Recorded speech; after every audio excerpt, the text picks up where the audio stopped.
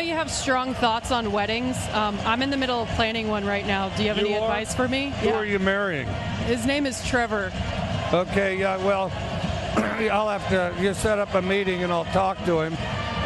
Okay, so where's Trevor from? He's from Florida.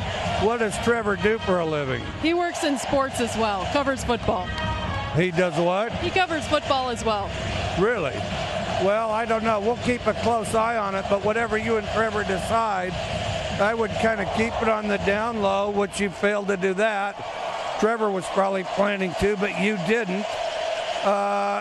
So go ahead and don't say anything else about it, but as soon as the season's over, or even an off week, go elope. Trust me on that. Go elope.